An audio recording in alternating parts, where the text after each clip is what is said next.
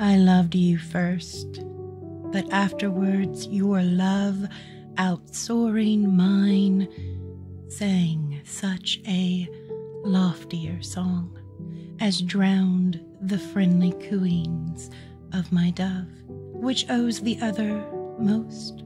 My love was long, and yours, one moment, seemed to wax more strong. I loved and guessed at you. You construed me and loved me for what might or might not be. Nay, weights and measures do us both a wrong, for verily love knows not mine or thine. With separate I and thou, free love has done, for one is both, and both are one in love. Rich love knows not of thine that is not mine.